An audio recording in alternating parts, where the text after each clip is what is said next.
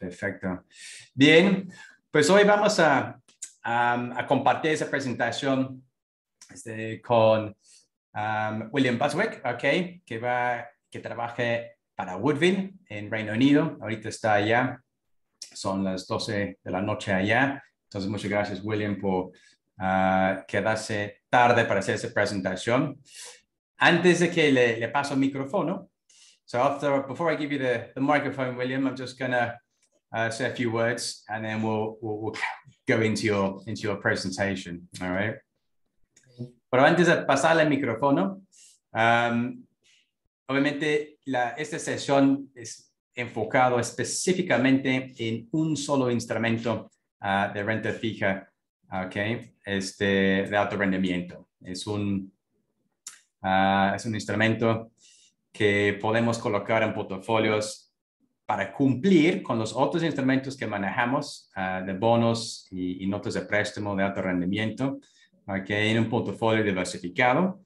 Ya hemos visto muchas veces este pie chart, pero siempre es bueno poner en contexto los instrumentos de inversión que vamos viendo en los webinars, donde los podemos colocar en un portafolio balanceado, siempre tomando en cuenta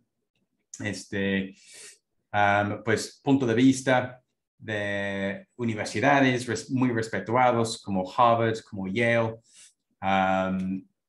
gestores de pensiones, donde recomiendan asignar hasta un 17% a bonos, efectivo y todo lo que es relacionado con renta fija. Entonces, tenemos una larga lista de distintos instrumentos de renta fija. Todos esos instrumentos están disponibles en el portal, okay, de KNG. Ese es el portal. Les invito a entrar para ver las plataformas.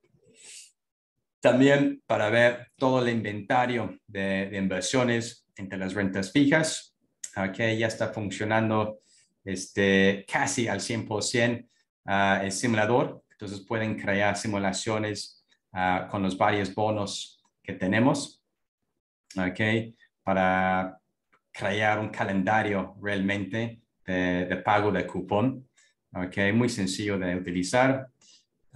Y en cada uno le puedes dar clic. Y la información que vamos a estar viendo ahorita, pues van a tener acceso para descargar vídeos explicativos, hojas de información, preguntas comunes, el libro de préstamos, que es muy interesante, okay, todos los préstamos que tienen salen todos los meses, las fechas de pago de cupón, okay. Toda la información que vamos a ver ahorita va a estar disponible a través del portal para que lo puedan descargar y usar cuando quieran. Okay. Ahora, aquí. Hay un incentivo que vamos a hablar al rato. Okay. Ese es un incentivo para producción, para asesores específicamente. Vamos a ver ese tema justo al final de la presentación. Okay. Y eso está disponible hasta el 20 de diciembre. Para esos detalles le vamos a dar hasta el final. Y también cómo invertir en ese instrumento de inversión. Hay distintas rutas que vamos a ver en detalle, tanto ir directo o a través de una plataforma usando su ISIN. Y eso ayuda mucho en bajar la mínima inversión. Por esos detalles le vamos a ver al final. Entonces, vamos a salir de aquí. Vamos a poner esta presentación. Okay, so William, don't be shy. Put your camera on. It's actually saying I can't start my video because the host has stopped it. Oh dear, what can I do? Hang on a minute. Let's see if I can put your...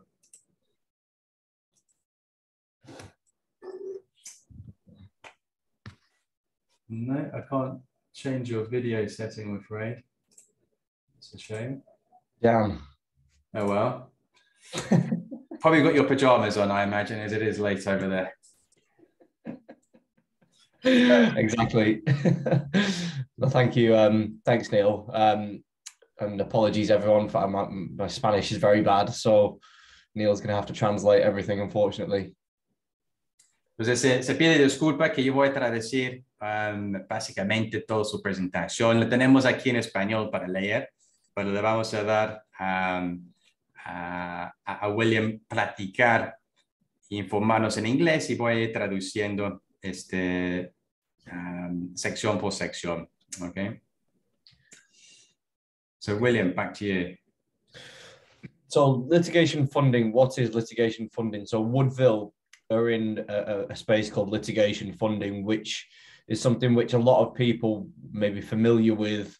It's certainly gained a lot of popularity in the last 5 years. And the biggest reason is you have a situation whereby you have funders who are investors who are looking to fund legal cases in the share for a proceed or payout of the overall proceeds of those cases. So you can see in this little pie chart that you have here, you've got funders, lawyers, and clients.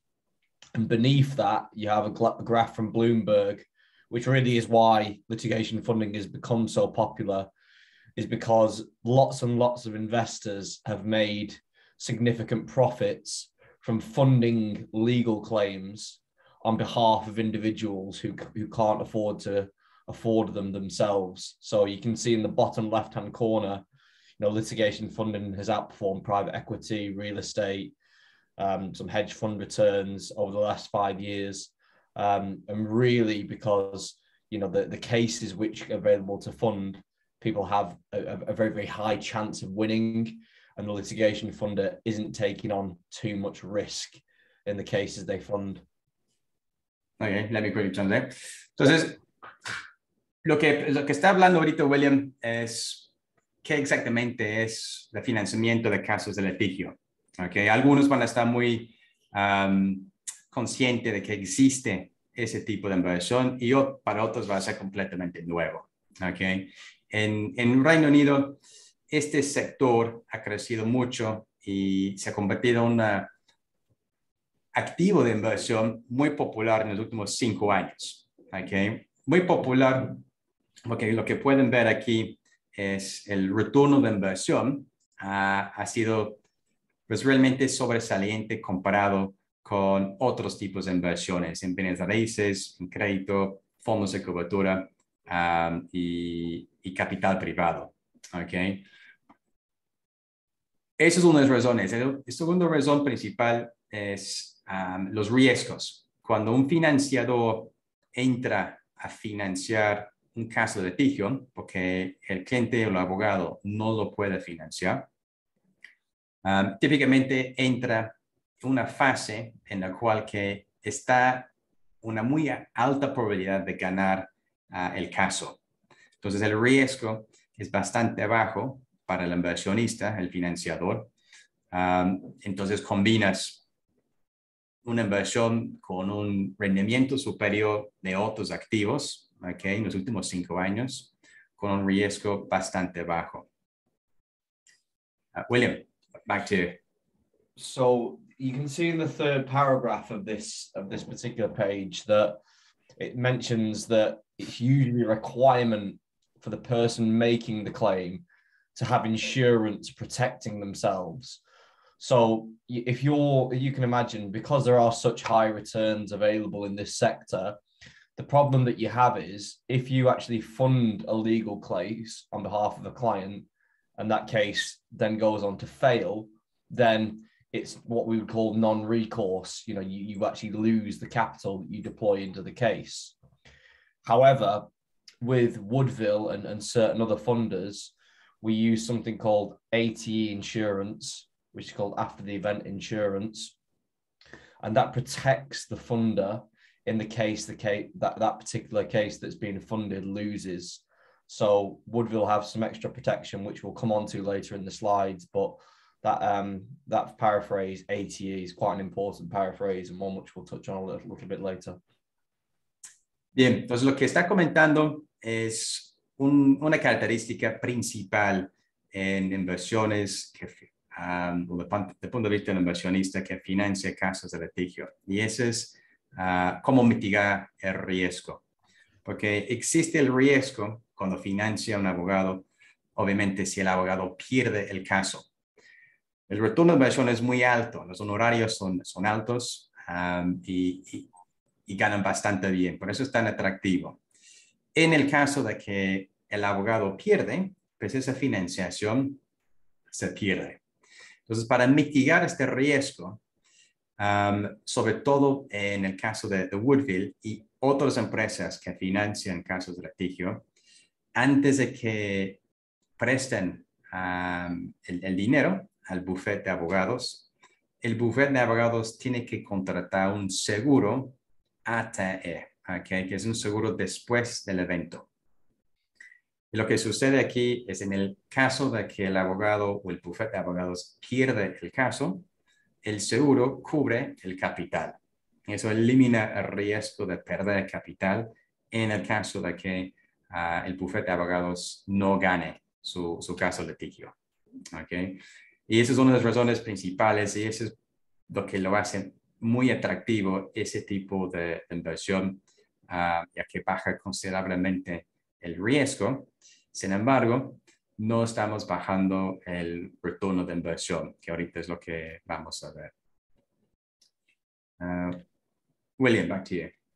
So if we go on to the next slide, Neil. Yeah. So the litigation funding market in the UK, which is where Woodville are based. Woodville's a UK-based company, and they lend to a panel of law firms. So it's not just individual cases which Woodville lend to. They lend to a panel of law firms, all of whom are UK-based. And as it says in the paragraph there, over 1.9 billion of capital is estimated across the top 15 litigation funders in the UK. The figures, they vary from company to company, but the most reliable source is the UK Law Society, and that estimates that the UK litigation market is a £30 billion a year industry. So it's one which is certainly growing. And as a result of coronavirus as well, in the last 18 months, we've obviously have a situation where there's lots and lots of claims, certainly between insurance companies, and it's set to grow again this year, and hopefully as the litigation market is set to double in the next 3 years again, due to the level of capital that's been flowing into the market. Pues en términos generales, ¿qué tan grande es el mercado de financiamiento de casos de litigio específicamente en Reino Unido? Okay. Ya que Woodville solo financia un grupo de bufetes de abogados regulados, que ahorita vamos a ver esas características, pero todos están ubicados en Reino Unido. Y este sector el capital actualmente financiando casos de litigio, que en Reino Unido se suma alrededor de 1.9 billones de libras esterlinas. Okay. Se ha cuadruplicado el tamaño de este sector desde 2013 y las cifras más actualizados y más respetados es de la Sociedad Jurídica del Reino Unido, okay, que estima que ese mercado en términos generales de todo el país, ese sector o industria está valorado en alrededor de 30 billones de libras esterlinas, y debido al aumento de casos, sobre todo durante esa pandemia, por muchos reclamos entre aseguradoras, okay, está estimado en doblar, otra vez en los siguientes 3 años. Entonces es un sector de alto crecimiento, de alta demanda para financiación para esos casos. Y Woodville, lo que vas a ver, es uno de varios jugadores en este sector de alto crecimiento en Reino Unido. William. So Burford Capital, just to give you an example of some of the companies who kind of dominate the sector, Burford Capital are probably the largest litigation funder in the world, listed on the New York Stock Exchange. They're actually the only other litigation funder who offer a bond or a fixed income product out to their investors. And their bond, it pays between a 5 and 6.5% per annum coupon over a 5-year term, which is in contrast to Woodville's shorter term of 1 to 3 years and slightly higher yielding between 8 to 12%. And that's because of the types of cases funded. So Burford are very much focused on large corporate cases. And as you can see, they aim to win 2 out of 3 clients, or 2 out of 3 claims is what they aim to win. But you can see in the bottom paragraph, so most traditional funders seek big cases where the claims for the damages are in the tens of millions of dollars. So they're very high risk but high payoff type cases.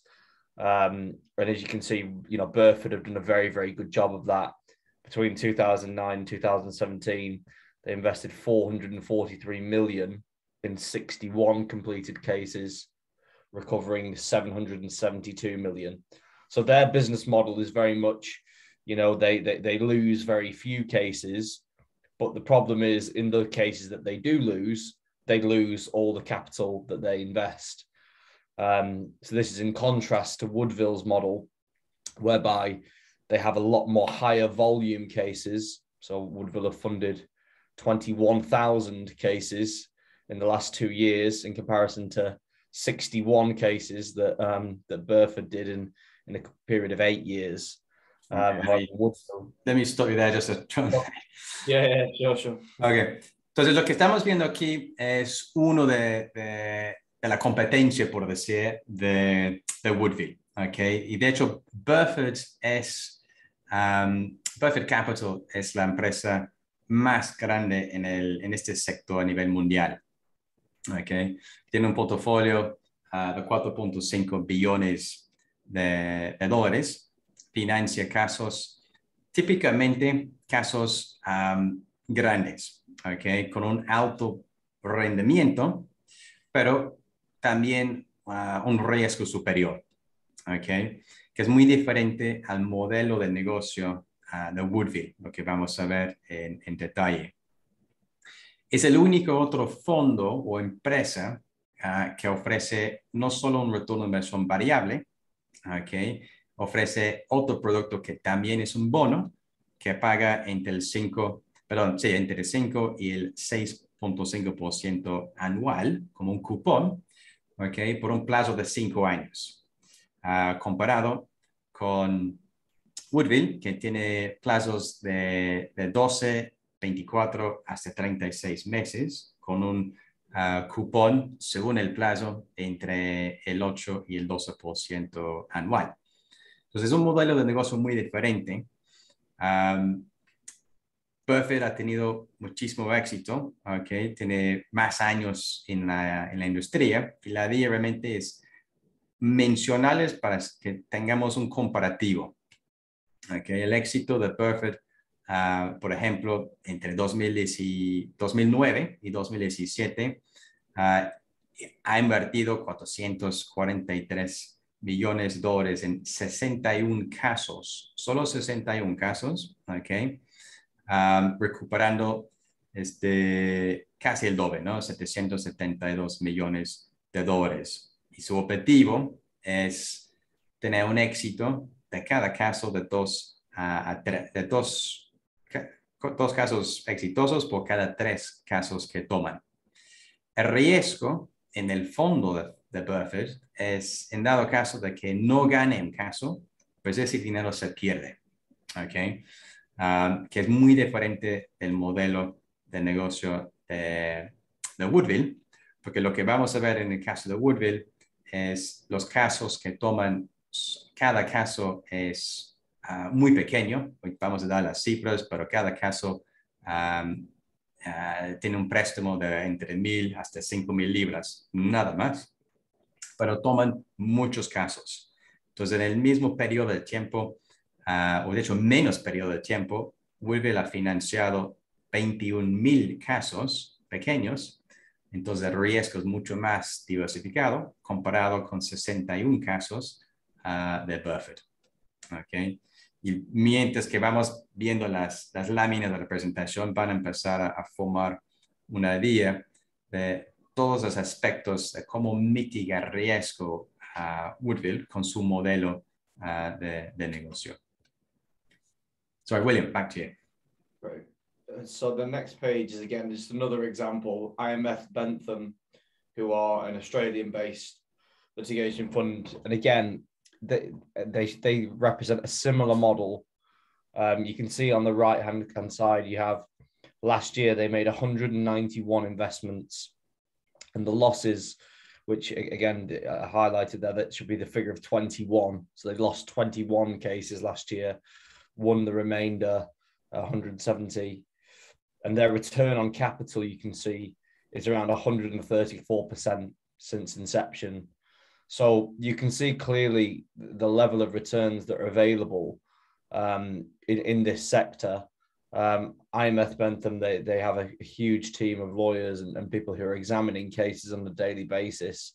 But again, it's a very, very different model to Woodville, which presents a lot more risk, you know, to the investor.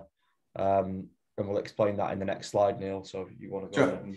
Entonces, otro jugador grande en este sector es una empresa australiana, IMF Bentham, okay, que tiene un modelo de negocio más parecido a Buffett, en el sentido de que toman casos de mayor riesgo, con mayor potencial de ganancia, pero hay pérdidas. Okay. Entonces, la cifra no está aquí, no sé qué pasa con la presentación, pero de los 191 casos completados el año pasado, okay, 21 fueron pérdidas y la diferencia se ganaron.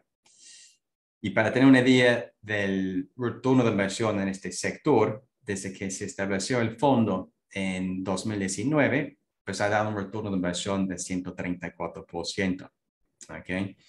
Entonces, alto potencial de crecimiento, pero un modelo de negocio de mayor riesgo. Y ahorita vamos a ver cómo es el modelo de negocio de Woodville para tenerlo como un comparativo.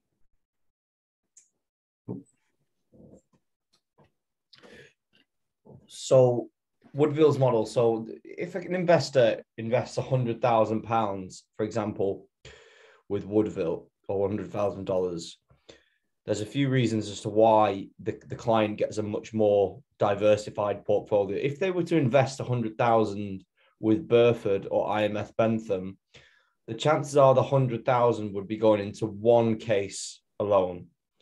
If that case loses, then you would likely lose the capital that you invest into that case. Equally, you don't have any diversification across any of those cases. If you invest 100,000 with Woodville, the average case that is funded is between £1,000 and £5,000. So the loan is already much more diversified in comparison to those of the big funders. Okay, let me translate that. Yeah. Entonces, su primer punto es la diferencia si uno invierte 100,000 libras o dólares o euros que se pueden las tres divisas en el modelo de negocio de Woodville, en el préstamo. Si lo inviertes en $100,000 en el fondo de Buffett, es muy probable que estos $100,000 va a financiar un solo caso de litigio. Por lo cual, si llega a perder este caso, el inversionista tiene el riesgo de perder 100% de su capital. La diferencia en Woodville, cuando un inversionista invierte $100,000 en el bono, eso va a financiar muchísimos casos, ¿okay? Porque cada caso tiene un valor de préstamo de entre 1,000 y 5,000 libras esterlinas. Entonces, esa diversificación entre muchos casos, obviamente, reduce el riesgo para el inversionista. William. So you can see here on the right-hand side, we can demonstrate the track record of the company. And we send this out to all of our brokers every month, similar to how you would send out the net asset value of a property fund. We do the same thing with our loan book. The idea being that you can see the number of cases funded, which is hopefully going to be increasing month by month, and the types of cases within that each are funded. So 21,959 cases have been funded since Woodville started in 2019, with 0 defaults to date. And for the reasons that we've just explained, the loans are lower risk, fixed term. So with the likes of Burford and IMF Bentham explained, and some of the other litigation funders, they're funding cases which are likely going to go to court, whereas Woodville will only fund a case once liability's been accepted. So someone has already admitted blame for the accident that they've been involved in, or for the mis-selling claim that they're involved in. So the cases are much shorter term, between 6 to 9 months. Okay, let me turn that up. Yeah. Entonces aquí lo que estamos viendo en mano derecha, esa es una hoja que lo puedes descargar del portal cada mes. Se actualiza todos los préstamos que tienen actualmente, dividido en los 4 distintos tipos de casos de litigio, okay, que ahorita lo vamos a ver. Entonces, lo que van a ver mes a mes, el aumento de los casos, es una manera que puedes también llevar un control y empapar un poco más del modelo de negocios de Woodville. Y pueden ver aquí, desde que se inició, estamos hablando de casi 22,000 casos han sido financiados por Woodville con 0 morosidad, ¿ok? 0 incumplimiento. Otra característica que es muy importante y muy diferente de otros fondos que financian casos de litigio es el tipo de caso, ¿ok? Que vamos a ver esos 4 tipos de casos en un poco más detalle, pero sus características son generales, siendo casos a corto plazo, ¿ok? Muchas veces van a ver en fondos como Burford, como IMF, financian casos que pueden durar años y años. En el caso de Woodville, y estos casos, van a juzgado, ¿ok? Y por eso pueden llegar a tardar muchos años. En el caso de Woodville, no financian ese tipo de casos. Financian casos que la culpa ya ha sido aceptado. Ya se sabe quién es el culpable. Entonces, es más como un trámite legal para que una aseguradora, por ejemplo, en el caso de accidentes de tránsito, para que esa aseguradora pague, tiene que pasar por un trámite legal que necesita un abogado, y esos abogados están financiados por empresas como Woodville. Pero antes de que el abogado acepte el caso, ya está establecido quién es el culpable.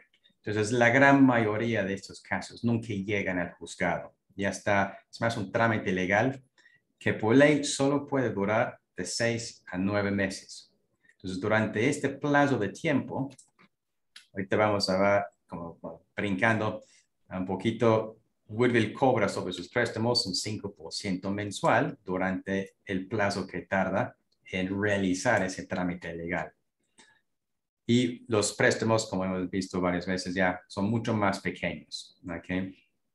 Porque cada caso es un caso más pequeño, más corto plazo, y lo que hacen los abogados o el bufete de abogados es compran paquetes de 40, 50 casos, y eso es donde entra el préstamo.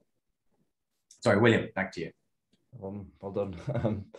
So the most important point of the slide is it says there that fully insured. So if that same investor who's put the $100,000 into Woodville, that might fund, for example, 30 different legal cases, individual cases. So someone might ask, what if one of those cases fails and the case loses? In that scenario, Woodville secure the loan on something called the after the event insurance policy. So if the claim is lost or discontinued, the loan is repaid to Woodville by the insurance company. And that's the biggest difference between Woodville and the majority of the other funders.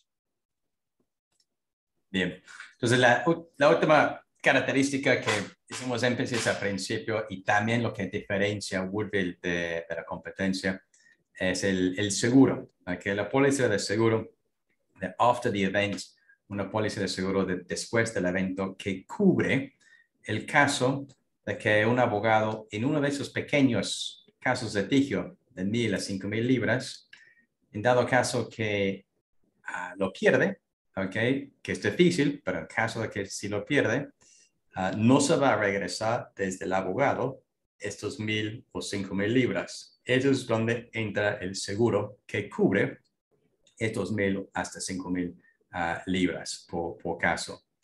Entonces, esa es la gran diferencia entre Woodville y otros tipos de fondos, porque Woodville es la que utiliza un seguro para proteger el capital y no presta a los abogados, a los bufetes de abogados, si no establecido primero la contratación de este seguro. Y vamos a ver quién es la aseguradora en un ratito. William, back to you.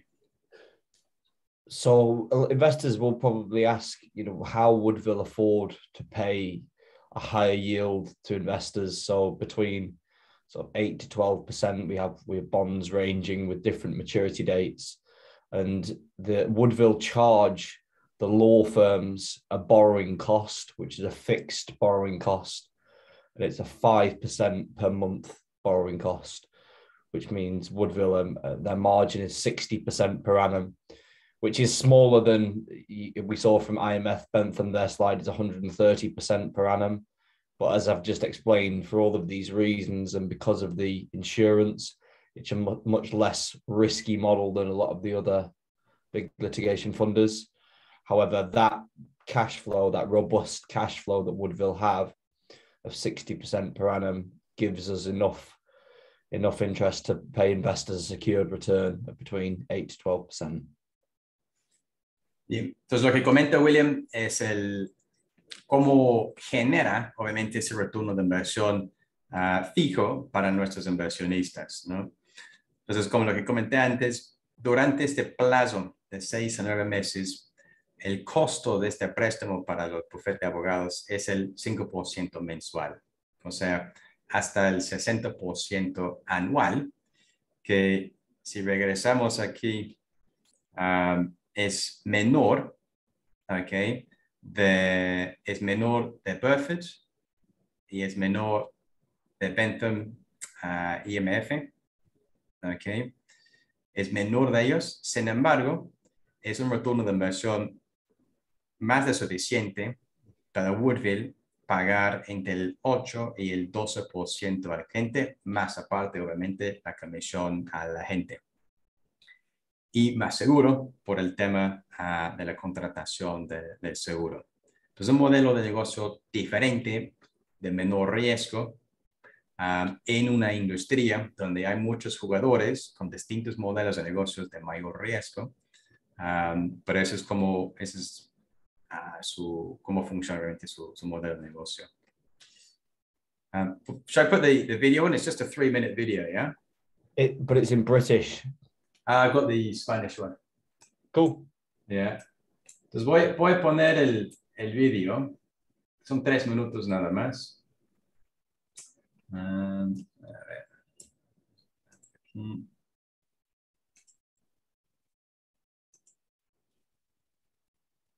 Cada año en el Reino Unido se hacen alrededor de 600.000 reclamos legales debido a accidentes de tránsito y cerca de 400.000 por daños en la vivienda. Cuando se produce un accidente de tránsito, las personas suelen recurrir a bufetes de abogados especializados en busca de una indemnización. Con el fin de obtener tales tratos, las firmas de abogados a menudo están listas para aceptar casos de litigio con base si no se gana, no se pagan honorarios. ¿Cómo soportan el costo? Por lo general, recurren a consultores especializados para cubrir los costos legales y el seguro. El seguro es lo que llamamos seguro LDE. LDE significa luego del evento. El seguro LDE asegurará los casos que se espera que tengan éxito, pero si el caso no lo tiene, el seguro paga tanto los costos legales como otros gastos. El seguro LDE brinda tranquilidad al demandante del litigio. Aquí en Woodville Consultants financiamos expertos en litigios especializados en proporcionar préstamos a corto plazo, 6 a 9 meses, a firmas de abogados reguladas. Cobramos intereses mensuales a la firma de abogados y recuperamos nuestra financiación del monto pagado por el demandado si el caso del abogado tiene éxito. Si el caso no tiene éxito, el seguro LDE paga los costos legales. ¿Cómo seleccionamos nuestros casos?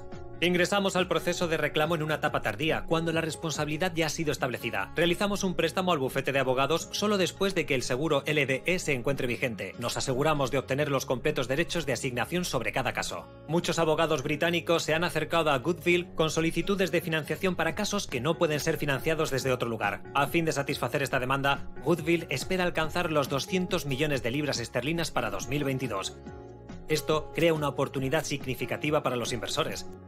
Woodville brinda préstamos a corto plazo de alto rendimiento garantizados a un amplio panel de firmas de abogados reguladas por la SRA. Alto rendimiento porque los inversores reciben un cupón trimestral de 10, 11, 12% al año. Corto debido a que los inversores pueden proporcionar un préstamo por 1, 2 o 3 años.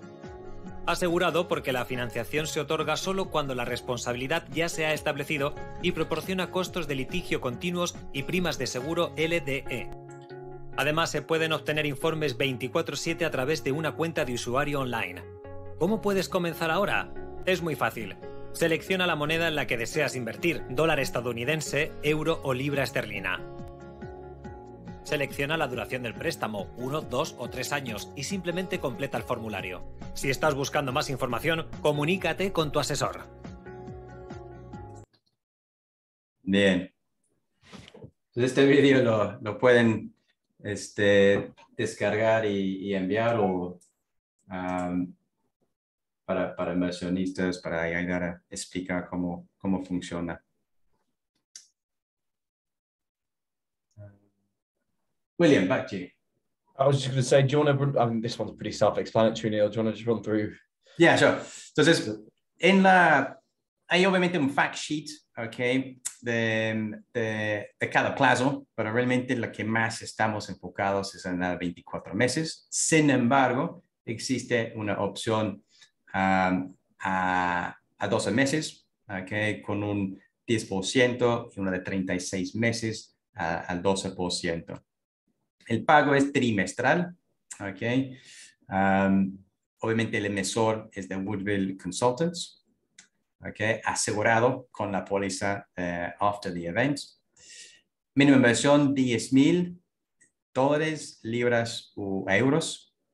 Okay. Se puede invertir a través de una plataforma con su código ISIN, que luego lo puedes ver en Bloomberg, okay, o simplemente a través del mismo plataforma, o directo. Okay. Si es directo, es una solicitud que ahorita lo vamos a ver de Woodville con los mismos requisitos que necesitas para abrir una cuenta en una plataforma, ¿no? Centro geográfico, obviamente, RU es United Kingdom, Reino Unido. Okay. Okay. So to give you an idea of the progress we've made in the last 2 years, and where the company's at. So there's currently it's actually now 750 investors who are receiving their income on a quarterly basis. And that's their investors are worldwide, Middle East, Asia, some from Africa, some from America. And we've raised currently around £35 million, of which £10 million has already gone back to investors on 1 and 2 year matured notes. So we've kind of already paid back quite a lot of money to people in the first 2 years. Okay, let me just translate that. Entonces, vamos a estar dando un poquito de historial de la empresa y qué es lo que han logrado desde que se inició. Actualmente, okay, dice 700, pero está confirmando las cifras más actuales. Hay más de 750 inversionistas recibiendo sus pagos trimestrales, okay, puntualmente. Han recaudado más de 32 millones de libras esterlinas, de los cuales ya se han regresado entre cupones y vencimientos de las notas de préstamo de 12 y 24 meses, 10 millones de libras. Okay. Y como han visto, han financiado ya más de 20,000 demandas legales sin ningún tipo de morosidad. William, back to you. So we wanted to use as strong as an insurer as possible, and because of the size that Woodville has grown to, the company we now use for the ATE insurance is a company called Talisman Casualty. They're an American-based insurer, but they're A-rated by AM Best and part of Lloyd's of London. So they're a very, very well-capitalized and well-established insurance company who back all of the claims that we fund. Bien, entonces el objetivo de Woodville, obviamente, en la parte del seguro era contratar un seguro con una aseguradora muy fuerte que cubre ese tipo de caso. Entonces, actualmente están usando la aseguradora americana que se llama Talisman Casualty Insurance, LLC. Les invito a poner en Google para investigarlos. Es una aseguradora con un nivel crediticia A, okay, de la agencia crediticia AM Best, y es parte del sindicato de Lloyd's de Londres. Okay, entonces su red aseguradora siendo Lloyd's, uno de los redes aseguradores más fuertes y pobremente conocidos a nivel mundial. Los que están trabajando en seguros seguramente todos los conocen. Okay, entonces esas son características muy importantes de entender. Y de hecho voy a compartir aquí la pantalla con el ejemplo de la póliza. Okay. Entonces es un ejemplo, esa es una póliza real. Y lo que van a ver, ese se emite cada vez que hay un préstamo, cada vez que hay una emisión de un bono. Okay. Va a poner los datos de Woodville. Okay. Y se puede, y ahorita vamos a ver los detalles, también con una inversión de $100,000 por arriba, podemos agregar el nombre del cliente. Okay. Y vamos a ver las características si eso sucede. Pero eso es posible sin un costo adicional a partir de $100,000 de ahí por arriba. Si es menos de $100,000, okay, se puede, pero lo que ahora habrá un costo para cubrir la adición del nombre del cliente a la póliza de seguros. Este es un ejemplo de un seguro, y otra vez van a ver es un ejemplo de una póliza de seguro. Obviamente está todo en inglés, pero puedes ver y descargar un ejemplo sin nombres en el portal en caso de que un cliente quiera ver pues, cómo es la póliza, ¿no? Esas las quería enseñarles.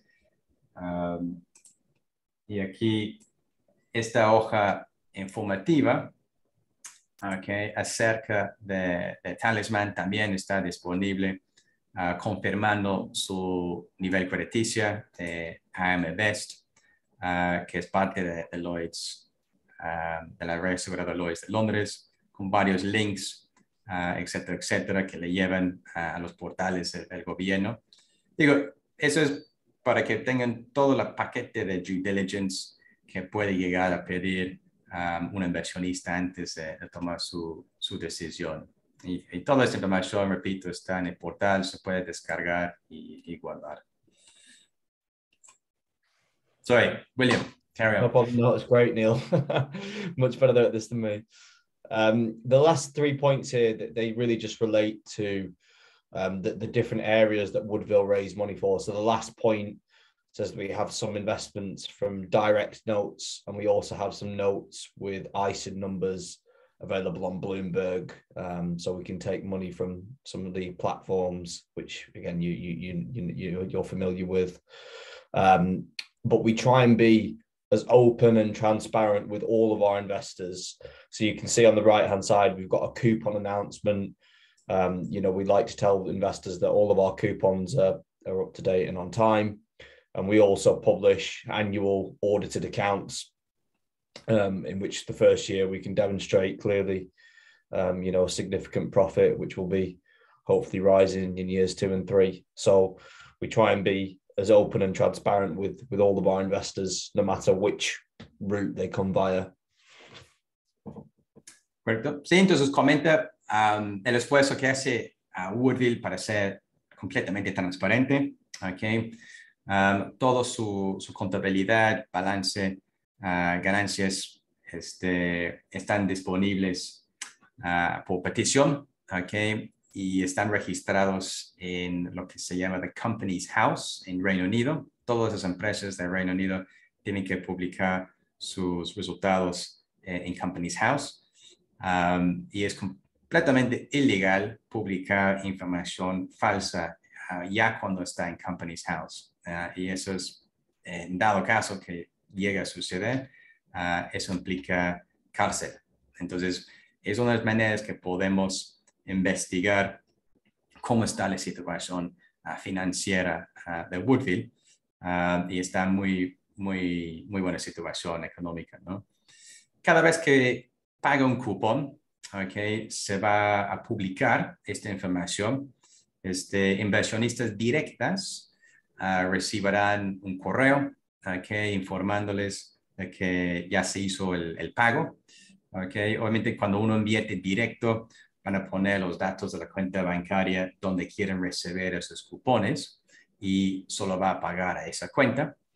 Y van a recibir un correo confirmando que fue hecho el pago. Y esa información también nosotros la vamos publicando otra vez a través del portal. Y los que compran la nota de préstamo a través de una plataforma con su respectivo número ISIN, okay, ese es el número que lo identifica, y con el ISIN logramos la compra y se custodia con la nota de préstamo con el custodio que utiliza la plataforma. Y esa información está también a la vista pública en Bloomberg. Okay. Simplemente pones el ISIN y entonces pueden estar también pendientes a través de Bloomberg del pago de cupón, o simplemente para el punto de vista de inversionistas en su mismo portal de la plataforma. Okay. William, back to you. So one of the questions that you're probably thinking is why do the lawyers require this money? Surely the lawyers, they have money to fund these cases themselves, and in many cases they do. However, the cases that Woodville focus on are something called no-win, no-fee lawyers, which means they don't actually charge the client a fee unless they win the case, which means they have to wait between 6 to 9 months to actually get paid, once the case is won. And in the meantime, they have to fund everything associated. So their staffing costs, their rent, their building costs, any costs associated with the claim. That's the main reasons as to why these lawyers, which Woodville work with, require this funding. It essentially empowers these lawyers to pursue claims that they otherwise could not afford to make. It really is as simple as that.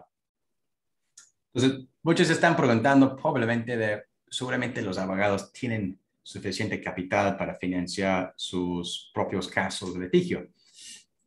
Y bueno, el motivo que existe, o la razón de por qué existe ese sector de financiación, es porque los abogados que aceptan este tipo de caso, okay, casos de choques de tránsito, accidentes de tránsito. Okay, los otros casos que ahorita vamos a ver, que son los únicos casos que Woodville financia. El bufete de abogados aceptan estos casos en volumen, compran paquetes de casos, porque son casos pequeños, y la manera que trabajan es solo cobran honorarios si ganan el caso. ¿Okay? Y para ganar el caso, sabemos que el caso por ley puede llegar a tardar entre 6 y 9 meses. Mientras tanto, se tiene que financiar todos los costos de oficina, de los honorarios, de los salarios, etcétera, etcétera, que lleva un bufete de abogados.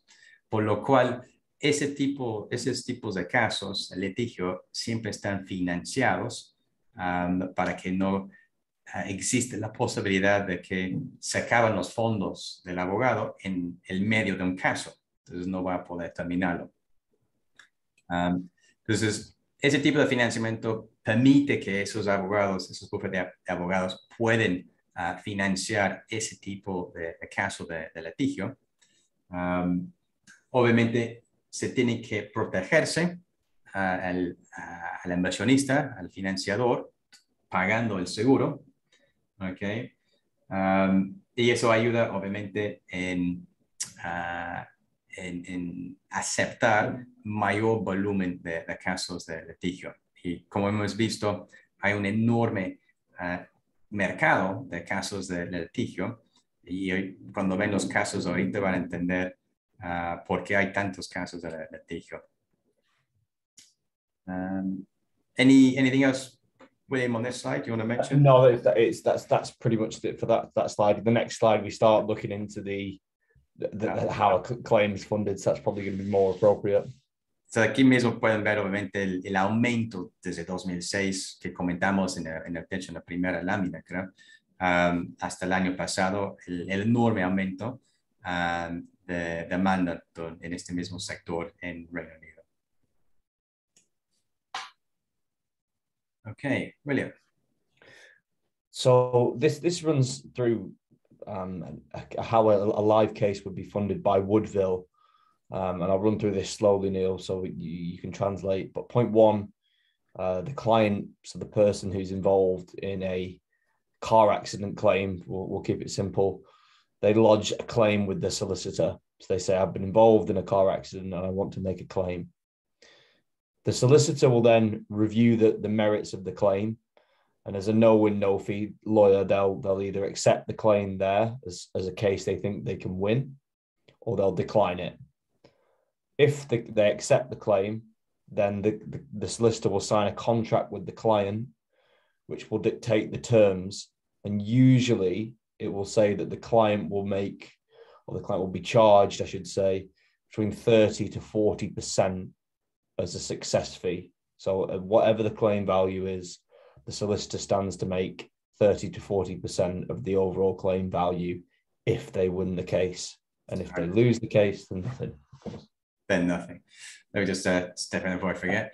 Entonces, aquí vamos a ver exactamente el procedimiento de un caso típico de Woodville que financia, ¿no? Desde el principio hasta el final. Entonces, si tomamos el ejemplo de un accidente de tránsito, okay, el cliente pues va a hacer un reclamo con su aseguradora y necesita el abogado para realizar ese trámite.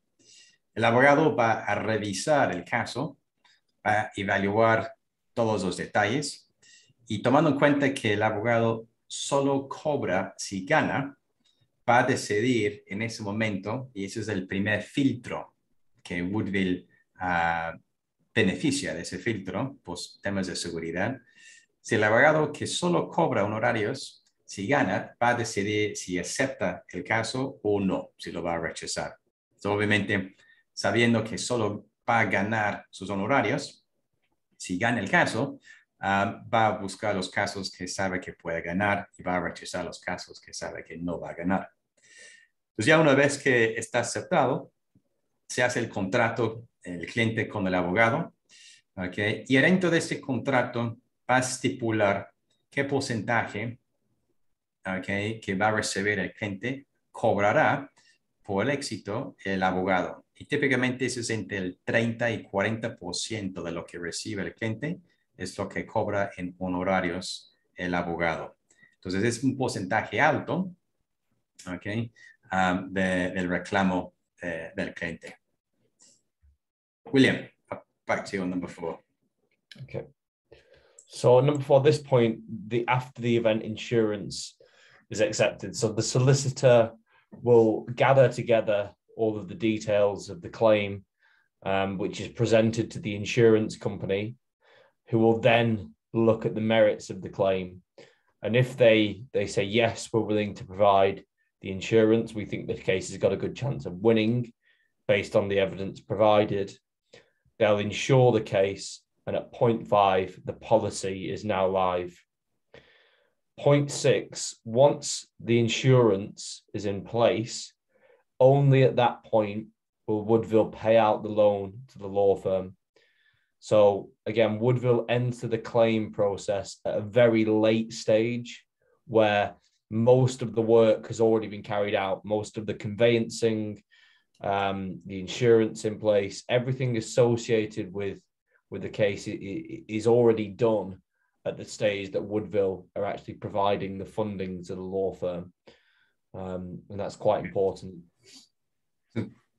Ya que pasamos con el contrato, llegando a punto 4, el abogado va a presentar su caso a la aseguradora, que en ese caso Talisman, para que pueda contratar un seguro de after the event, ¿okay? Para proteger el préstamo.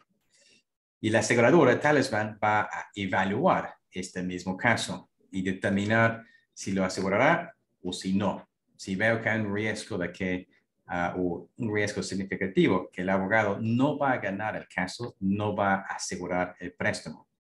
Entonces, ese es el segundo filtro que va a beneficiar a Woodville, ¿okay? Y es el segundo filtro de protección que podemos mencionar para que reciban los inversionistas por ese procedimiento de filtro. Entonces, ya una vez que Talisman acepta emitir una póliza de seguro ATE, ¿ok? Ya punto 5 se activa. Ya que está activado el seguro, ¿ok? Solo en este momento ya hemos pasado por pues, un trámite y un trabajo y estamos entrando básicamente en la última parte de este procedimiento. Entonces, Woodville entra con la financiación solo en este momento, punto 6, cuando un buen parte del trabajo ya ha sido realizado y está entrando en un momento de muy bajo riesgo. Está muy improbable que el abogado pierda el caso en este punto, habiendo pasado por estos pasos. Entonces es cuando entra Woodville y paga el bufete de abogados, el préstamo acordado en ese momento, que típicamente hemos hablado de préstamos pequeños de 1,000 a 5,000, pero lo que hace la aseguradora es comprar paquetes de 30, 40, hasta 50 casos de litigio y el préstamo típicamente se divide entre todos estos casos. William, back to you. So once the claim has been funded at this stage, and we use the example of a car accident claim, because the person involved in the car accident and the defendant has already admitted liability, they've already said it's my fault and in this car accident. By law, you have 6 months as an insurance company to pay out on this case. So between point, I don't think there's point 7 there is missing, but point 6 and point 8 there, you have a 6-month waiting period in which the claim is either going to win and Woodville are repaid at point 9 using the proceeds from the 30 or 40% that the solicitor has won in that particular case. Alternatively, if new evidence comes to light and the case actually loses in court, then the after the event insurance policy is in place to cover the payout of the loan. So the whole idea of Woodville's model is they're entering the stage of the funding process when there can only be two scenarios. A is the case wins and they're repaid, or B, the case loses, but they're also repaid. And that's the difference between Woodville's model and lots of the other funders who enter the claim at a much earlier stage in the process, which of course carries much more risk. Entonces, ya que Woodville acepta, ya que Woodville realiza el pago del préstamo al buffet, después de que ya cumplió con esos requisitos, en esa etapa, una etapa bastante madura en todo el procedimiento. Y si tomamos en cuenta, o citamos el ejemplo de un choque, un accidente de tránsito, por ley, ya que está establecido quién es el culpable, el procedimiento no puede tardar más de 6 meses en Reino Unido para que el asegurador pague a la persona que está clamando el dinero. Entonces, esa es la situación, ese es el momento en el cual que entra Woodville. Entonces, esos 6 meses, puede llegar hasta 6 meses, ¿ok? Ese debe de ser 7, pero no 8, ¿ok? Ese es el tiempo que se tarda en realizar el resto del trámite, ¿ok? No más de 6 meses, durante lo cual el bufete de abogados está pagando el 5% de interés cada mes, ¿no? Entonces, vuelves, entra en esa fase y solo hay 2 posibles escenarios que puede llegar a suceder. Mientras que recibiendo los intereses, en dado caso de que el bufete de abogados gane el caso, pues ya se regresa el capital otra vez, ¿ok? Y ya se terminó el procedimiento.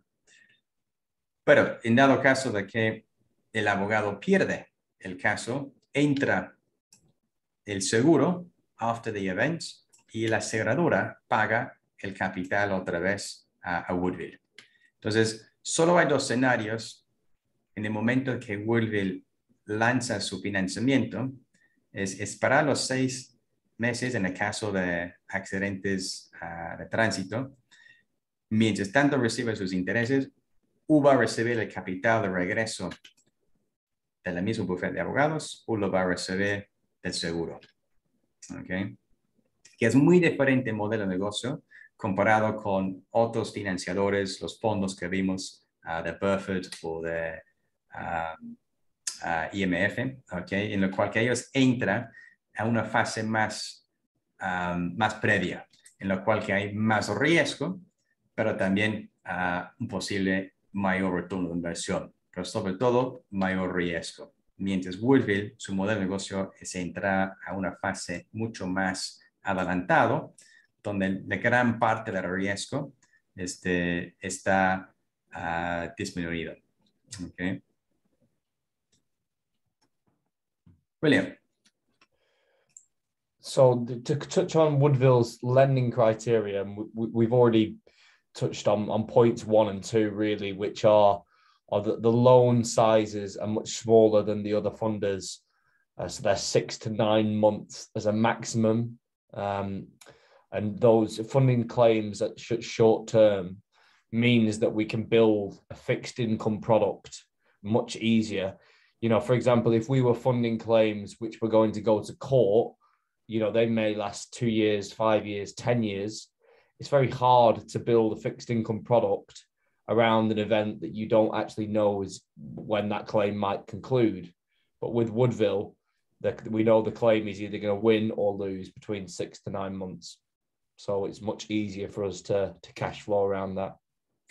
Comento William aquí, okay, con ese modelo de negocio, por eso es tan sencillo ofrecer un producto de ingreso fijo por un plazo de 12, 24 o 36 meses, porque solo financia los casos que pueden tardar de 6 a 9 meses, están cobrando su 5% mensual, son casos pequeños, no son casos que pueden tardar años y años, porque si son casos que tardan años y años, será muy difícil ofrecer un producto de un bono de ingreso fijo por un plazo relativamente corto. ¿Okay? Entonces, uno con esta información puede entender cómo puede ofrecer una tasa fija por un plazo corto por la naturaleza del tipo de caso de litigio que aceptan. William, back to you. Secondly, the insurance companies are very, very unlikely to provide after the event insurance on those large value claims because they present too much risk. You know, they don't know when the case is going to provide. It's hard to gather evidence on those cases which are long-term and strung out. Whereas with Woodville, the smaller cases, it's much easier to get after the event insurance policy secured because A, they're much lower value, and B, they're much simpler claims, you know, car accident claims and financial mis-selling claims. The evidence is much easier to gather and thus much easier to insure. So again, the insurance is key to Woodville's lending criteria. Y comenta aquí, okay, pues esos tipos de casos de litigio que acepta Woodville, okay, de los cuales hay 4 distintos tipos de casos de litigio, todos llevan las mismas características, que son de corto plazo, de montos pequeños, y son casos que rara vez llega a un juzgado. Son más como trámites legales. Entonces es muy fácil de conseguir una póliza de seguro para este tipo de caso, que sería muy difícil si lo comparamos con otro modelo de negocio que financia casos que pueden durar años. En este tipo de caso que puede durar años y años, es muy, muy difícil conseguir una póliza de seguro. Entonces, se complementa mucho y obviamente ese es un elemento primordial en ese producto, en esa nota de préstamo. Hace falta mencionar, puede ser una pregunta más al rato, en dado caso de que un abogado falla y pierde el caso, ¿cuánto tiempo se tarda Woodville en recibir el capital? Okay, que va siendo entre 1,000 y 5,000 libras de la aseguradora. La respuesta son 28 días. Okay, eso es lo que se tardará en el peor caso de que un abogado pierde. Y el monto siendo entre 1,000 y 5,000 libras, porque ese es el monto por cada caso. William, back to you. So the income which Woodville pays to the investors is a quarterly coupon. And one of the questions is how that we get from investors is how do we afford to pay the coupons on such a frequent basis? And the reason is when Woodville make loans to each law firm, they do so on a case-by-case basis. So for car accidents, for housing disrepair, plevin, and for car finance claims. But in each claim type, we only partly pay out the full value of the loan to the law firm, and some of the money is retained for interest. And that money that's retained for interest for each claim type is used to actually pay the coupons to the investors. So Woodville always have a cash buffer in place to cover coupon payments to investors throughout the terms of the loan. Bien, entonces una de las preguntas de muchos inversionistas es ¿cómo es que Woodville paga tan puntualmente sus cupones? ¿Okay? Y eso es un elemento muy importante. Obviamente hemos hablado mucho aquí, pero esos son los elementos más importantes, igual de entender cómo funciona el seguro. ¿Okay? Sobre todo para inversionistas que quieren entender cómo pueden recibir y sobre todo quieren depender de recibir estos intereses como un ingreso. Entonces, antes de que Woodville presta el capital al bufete de abogados, sea para un accidente de tránsito, deterioro de viviendas, que hay gente que rentan casas o apartamentos, si hay un deterioro, si hay moho, si hay una fuga, si no funciona la luz, el inquilino tiene todo derecho de demandar al dueño de la propiedad. Okay. Casos de pleading, que ahorita vamos a ver, y todos los seguros que estaban vendidos con la venta de autos, nunca informaron al comprador de que el vendedor del auto estaba recibiendo una comisión con la venta del seguro. Eso es totalmente ilegal en Reino Unido. Entonces, estos casos son muy comunes y hay miles, de hecho, hay millones de personas que tienen el derecho de clamar o reclamar porque han sufrido o han vivido estas experiencias. Entonces, mi punto es, cuando llegue el préstamo, si el préstamo son 1,000 libras, por ejemplo, para un caso de un accidente de tránsito, Woodville se retiene los intereses del inversionista, el 11% al año por 2 años. Y le va a dar la diferencia, 770 libras. Y va a recibir los intereses sobre el préstamo completo. Pero como tiene los intereses ya guardados, por eso lo paga tan puntualmente. Entonces, en cualquier momento, Woodville siempre tiene un colchón de efectivo que se ha retenido antes de que presta el dinero. Entonces, este elemento del bono combinado con la protección de la póliza de seguro sobre el capital, esos dos elementos hacen que este bono sea muy eficiente, muy seguro y una inversión muy atractivo para inversionistas buscando protección y un alto rendimiento, ¿no? William, back to you. So I just think a lot of explaining there. Back to you. No, it's fine. No, it's perfect. The last 2 points are pretty straightforward. So funding is only provided to lawyers who are regulated by the Solicitors Regulation Authority. And they also provide some safety net for Woodville. The Solicitors Regulation Authority, they have an indemnity fund, which is covered up to £2 million per case file.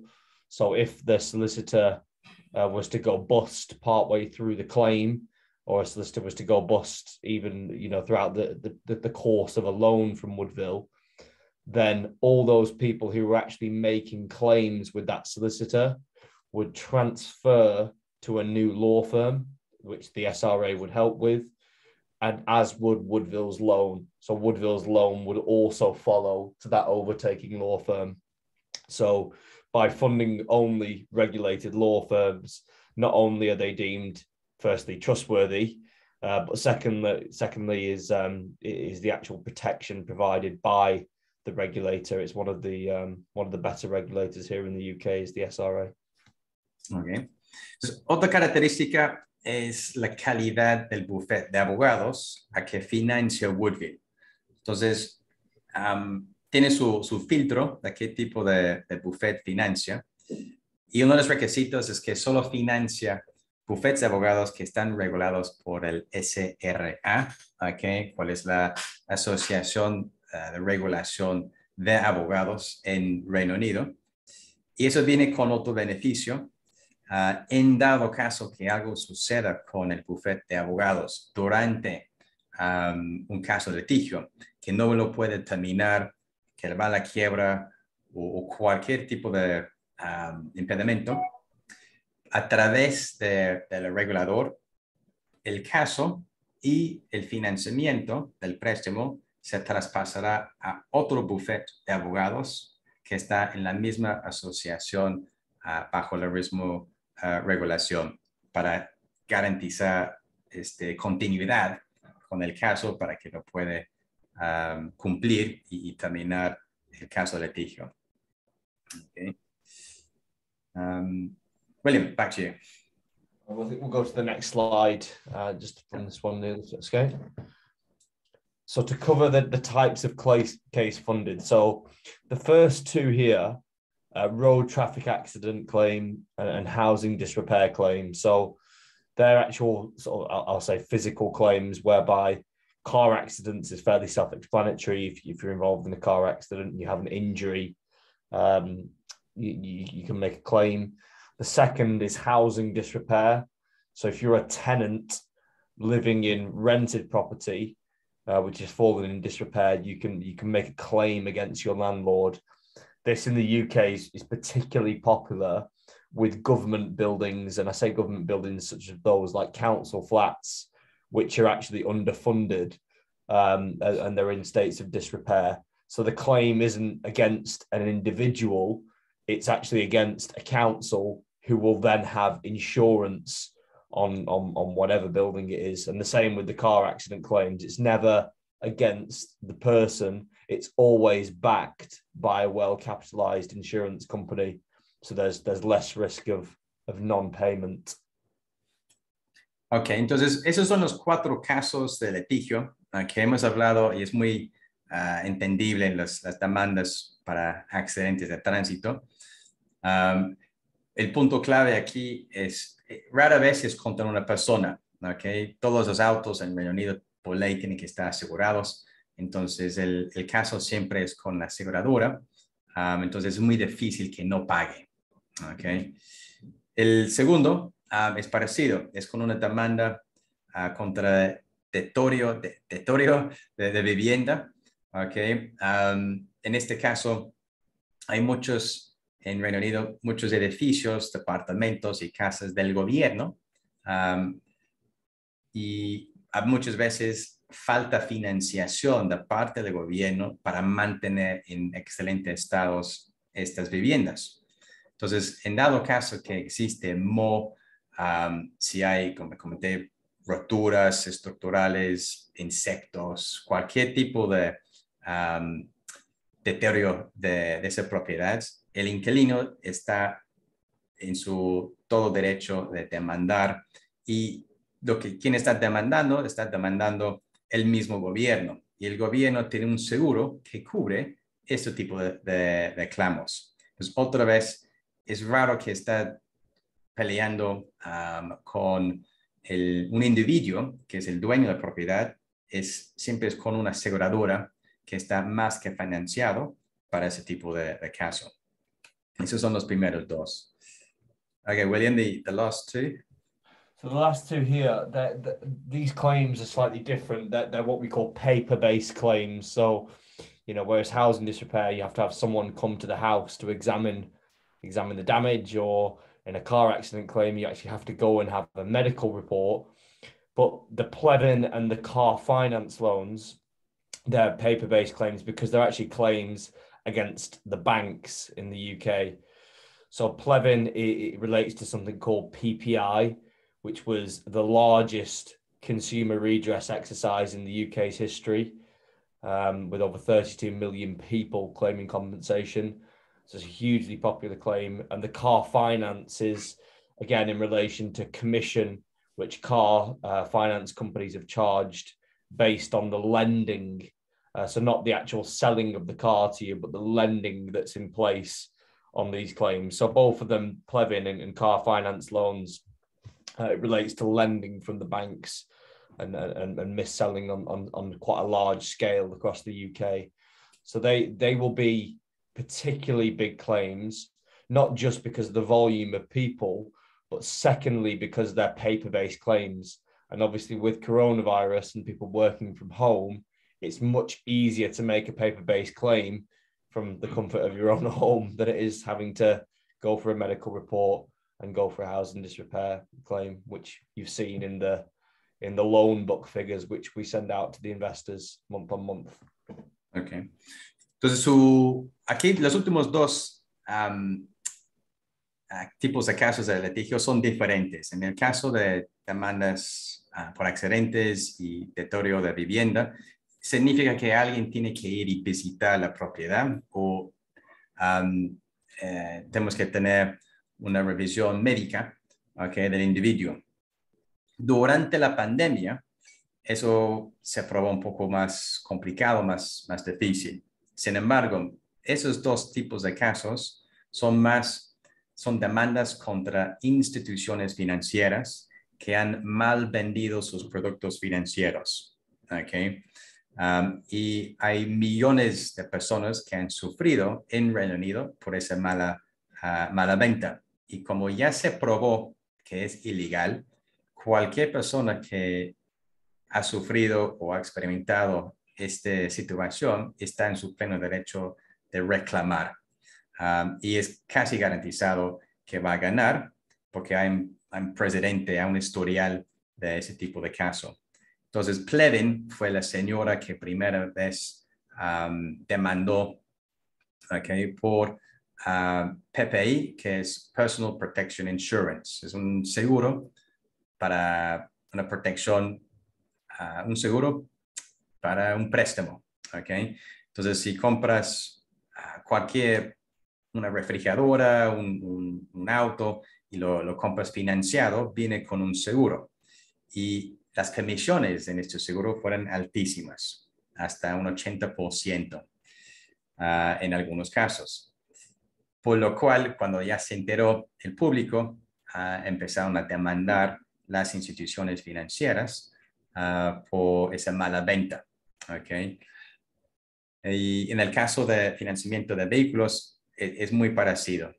La financiación del seguro, financiación, perdón, del auto está asegurado, entonces tienes que comprar el seguro y muchas veces la prima de este seguro representaba, bueno, adentro de la prima del seguro existe el seguro del agente o el mismo vendedor del auto y estaba recibiendo comisiones extravagantemente altos, otra vez hasta un 80% de la prima. Entonces, ya cuando se entró el público, entró el FCA, Financial Conduct Act, que regula todas las aseguradoras e instituciones financieras para bajar estas comisiones y por lo cual bajar el costo de la prima. Pero todos los que sufrieron están en su pleno derecho de reclamar. Y como podemos ver, ese tipo de clamo ese tipo de clamo se puede hacer desde el confort de su casa. Entonces, durante la pandemia, se aumentó en el libro de préstamos de Woodville casos de Plevin y casos de PCP comparado con los casos de deterioro de vivienda y los casos de tránsito. Entonces, todos los meses se actualiza la hoja de información de cuáles son los préstamos dividido en esos 4 para ir empapando y actualizándose. William, back to you. Let's speed this one up there, I think. Yeah, this is the last slide, so I think I'll skim over sort of points. I'll say points 1 and 2 because, well, even 1, 2, and 3 because we've kind of already gone over all ground on those 3. But point 4, point 5, and point 6 is quite important. So point 4, the assignment right. So we take security over each case which we fund. So if the lawyer is to go bust partway through the claim, and the SRA again would step in and help with that, is that the overtaking solicitor on that particular claim, because obviously someone is still going to have to make a claim, they've still been involved in a car accident or whatever it may be, the loan from Woodville follows to the overtaking solicitor. Okay, so that's the first point. Yeah. The second point is the defendant is always insured. So the judgment is settled by a well-capitalized insurance company, so given a very high chance of successful enforcement. And the final one is Woodville take a charge over the borrowing law firm with personal guarantees sought where possible. So all of those points combined, you can see in the top, the anticipated default rate is less than 1% on all cases funded. Bien, entonces, en este lame lo que estamos viendo es todos los puntos que cubre Woodville para asegurar que la tasa de morosidad o incumplimiento es menos del 1%. Y ya llevan más de casi 22,000 casos han financiado, que es la pregunta de Gino, desde que existe existe desde hace 3 años, no ha sido un caso de un incumplimiento, pero en términos generales en el sector, la tasa de morosidad es menos del 1%. Por estos factores que estamos viendo aquí y hemos cubierto todos, que tomen en cuenta. Entonces, obviamente, casos de bajo valor, Woodville cobra los intereses adelantados, antes de prestar el dinero, el seguro que protege el capital. En dado caso que el bufete de abogados se va a la bancarrota o cualquier cosa que sucede que no puede terminar el caso, como es parte de la Asociación de Abogados Regulados del Reino Unido, se asigna y se traspasa tanto el caso al segundo bufete de abogados como el préstamo con los mismos términos y condiciones. Aparte, Woodville toma garantías personales sobre el mismo bufete de abogados. Entonces, con todos esos factores, mitigan significativamente los riesgos que existen en ese tipo de financiamiento, haciendo obviamente que, a fin de cuentas, la nota de préstamo es un instrumento de inversión bastante seguro. Ahora, a través del chat pueden poner preguntas, dudas. Ese es el momento si no hemos cubierto una área o cualquier cosa que hemos comentado, quieres preguntar algo. Mientras tanto, voy a cambiar la presentación y regresar aquí para hablar rápido del incentivo y también la ruta de inversión.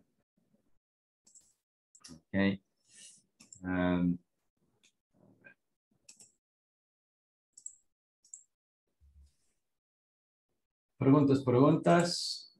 El costo de seguro de inversionista es... Ok. En el caso del costo del seguro que comentamos, el seguro está dentro del producto. No es un costo extra cuando la inversión, por cualquier monto de inversión de $10,000.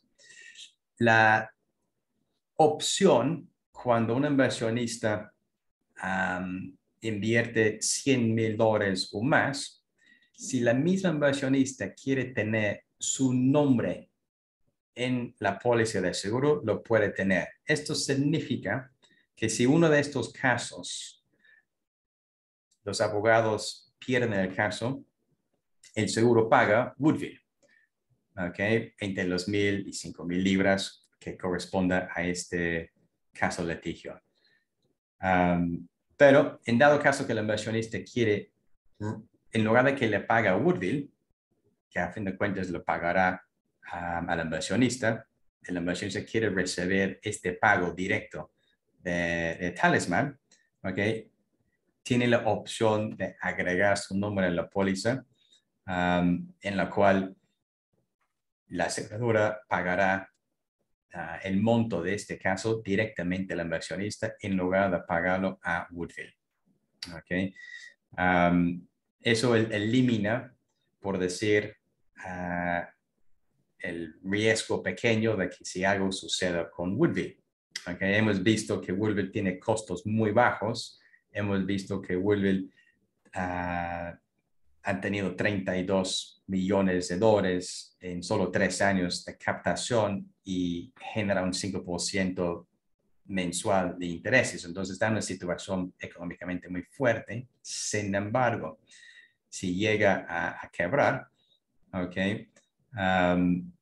este elemento, esta opción de agregar el nombre del cliente a la póliza de seguro existe. Típicamente ¿cuáles son los clientes que han elegido? Son family office que están invirtiendo capitales fuertes, o individuos de alto nivel adquisitivo que están invirtiendo cantidades bastante fuertes para minimizar este elemento de riesgo. En caso de que es menos de $100 $22,000 y el cliente quiere optar para tener esta característica, puede simplemente su interés su cupón de interés sería proporcionalmente menor. Okay, so William, going back to the investments which are less than 100,000, and if the client wants to have their name put on the insurance policy, how does that affect their coupon again? It goes down to 8% for the 1 year. 8% on the 1 year, and on the 2 year? 10%. Down to 10%, okay. Entonces, en el caso de el cupón, el nota de préstamo de 2 años, va a reducir del 11% al 10%. Entonces, un inversionista que quiere invertir $10,000, pero quiere que la póliza de seguro se agregue a su nombre, en lugar de recibir el 11% por 2 años, o cada año por 2 años, va a recibir el 10%. ¿Okay? Y en el caso de que elige la opción de 12 meses, que pague 10%, se va a bajar al 8% para cubrir este costo. Eso es solo para inversiones de menor de $100,000. Bien. Y Gino, ¿cuántos casos? Bueno, ya creo que le comentamos, casi 22,000 casos han financiado en los últimos 3 años. Bien, entonces un incentivo, ya lo leyeron, me imagino. Ok, eso es limitado solo o hasta el 20 de diciembre, ok, en la cual, según la producción y su nivel de comisión, Woodville está ofreciendo un respectivo porcentaje adicional que se pagará ya después de la producción, la suma de producción, el 20 de diciembre. Entonces, producción de entre $25,500,000 recibirá el 0.25% extra de comisión. De $500,000 a $1,000,000, un 0.5% extra de comisión. De $1,000,000 al $1.5 millones, recibirá el 0.75%. Y de $1.5 millones por arriba, recibirá el 1% extra de comisión. Mínima inversión directa u indirecta son $10,000, euros o libras. Okay. Indirecto sería con el ISIN, y esa nota vence septiembre 2023. Cuando es una inversión directa, son el plazo exacto. Okay. 12 meses, 24 meses o 36 meses. Y esos pagos de cupones se inician, obviamente, trimestralmente desde la fecha que se inicia la nota de préstamo. En el caso de la compra con el leasing, ese es un producto que ya existe, entonces vence en septiembre de 2023. Okay, entonces, de hecho, hay menos de 2 años con la compra de esa nota. Requisitos para una solicitud directa. Se llena la solicitud, se acepta una copia escaneado, okay, y se puede... quick question, William. For direct investment, when we fill out the application form, can you accept a digital signature through DocuSign? Yes, we can. Yeah, okay. Entonces, se llena la solicitud, se aceptan copias escaneados EU a través de DocuSign. Se puede escanear, okay.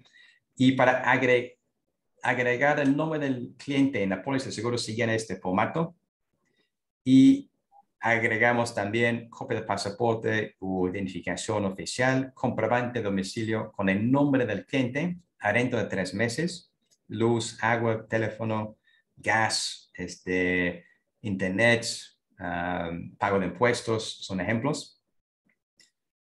Y un estado de cuenta bancaria demostrando los fondos en el nombre del cliente. Okay, esos son los requisitos. Se envía todo a nosotros para procesar. Identificamos cualquier error y ya cuando estamos satisfechos mandamos todo a Woodville. Okay. El dinero del cliente, ya una vez que está aceptado, el tiempo tarda aproximadamente 48 horas, no más, siempre y cuando todo está bien llenado. Y el cliente hará una transferencia directamente en dólares, libras o euros a la cuenta de Woodville en Reino Unido. Y los datos de la cuenta bancaria están en la misma solicitud. ¿Okay? Si es indirecto, sería a través de una plataforma. Aquí recomendamos los siguientes dos. ¿Okay? Mínima inversión igual son 10,000. ¿Okay? Y en el caso de que eligen el seguro va a ir a nombre de la misma plataforma. ¿Okay? No al nombre del cliente, va al nombre de la plataforma, porque cuando compras inversiones, acciones, bonos, notas estructuradas, cualquier inversión a través de la plataforma, es la plataforma que es la inversionista. ¿Okay? Entonces el seguro va al nombre de la plataforma. Esos son los mínimos para cada uno y cada uno tiene su solicitud. ¿Okay? El formato de talismán, si quieren agregar el nombre de la plataforma al seguro, y los mismos requisitos. Okay. Consciente del tiempo.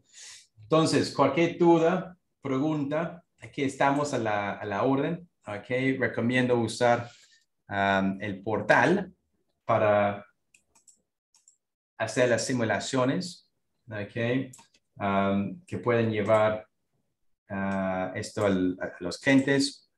Puedes agregar la simulación y definir y enseñar el calendario de un ejemplo rápido. Llevas un calendario, por ejemplo, si ponemos 100% en Woodville, eso toma en cuenta que está a través de una plataforma y no directo. Okay. También toma en cuenta el costo de custodio y ahí toda esta información lo puedes imprimir en PDF, okay, o enviar en PDF. Es una manera para ayudar a planear con tu cliente cuándo van a recibir los intereses, en qué mes, etc. Por supuesto, hay los otros bonos ahí también. Entonces puede ser una combinación para que hay ingresos mensuales. Y ahí lo tienes a través de... Y al final tienes toda la información de Woodville y los links para los pagos, el vídeo, la hoja de información, etcétera, etcétera, etcétera. Okay. Obviamente hay que registrar para tener en el portal. Bienvenidos. Bien, entonces todas las preguntas. La última, aquí una pregunta. ¿El riesgo va sobre todo el fondo o el inversor apuesta a un caso específico? Javier, buena pregunta. La pregunta es, ¿el riesgo va sobre todo el fondo o el inversor apuesta a un caso en específico? Como hemos mencionado, Woodville, okay, cuando el inversor compra unidades de bono en Woodville, se diversifica ese capital entre muchos casos. Cada caso tiene un valor aproximadamente de 1,000 hasta 5,000 libras. Entonces, el capital del inversionista se va a diversificar entre varios casos. Obviamente, cuanto más invierte, más casos puede financiar. Pero no financia un solo caso. Al contrario, está financiando un paquete amplio de casos. Okay. Bien. But I think, no sé si alguien tiene una duda o pregunta más. No hay muchas dudas, preguntas. Hicimos una excelente presentación. Se durmieron. Voy a pensar que hicimos una excelente presentación. Okay, William, thank you very much. I don't know if you want to say any last words before we close up shop. No, thank you, Neil, for translating, and sorry, everyone, for my bad Spanish. But thank you, really appreciate all the efforts, and of course, anything you need from us, just let me know. Of course, yeah, we will do. No, thank you also for staying up so late. Much appreciated. We'll be in touch. Thank you for doing the presentation. We'll get this published out and sent to everybody. And good night. Good night, everybody. Good night, William. Charles, I saw you on there. Not sure if you're still there, but good night, Charles. y muy buenas noches a todos. Por supuesto, más dudas o preguntas, todos tienen nuestros datos de comunicación, acceso a esa grabación, acceso a las hojas de información, acceso a las actualizaciones mensuales. Todo está disponible a través del portal. Entonces, por favor, regístrense para aprovechar y tener acceso. Bueno, muchas gracias y estamos a la orden. Hasta luego. Bye bye. Puedes venir.